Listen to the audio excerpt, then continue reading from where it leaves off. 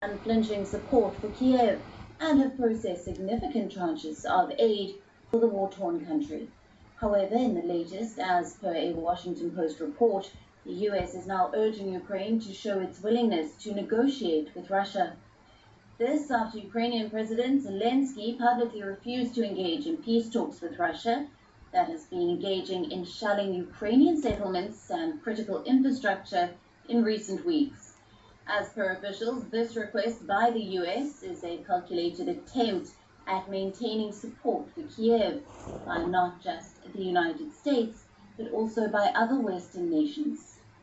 According to some unnamed officials, the war fatigue is starting to set in some parts of Europe, and Ukraine's openness to hold negotiations would be effective in doing away with the lethargy.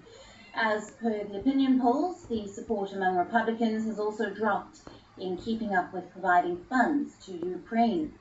However, there has been no comment by the White House and National Security Council on the accuracy of this report.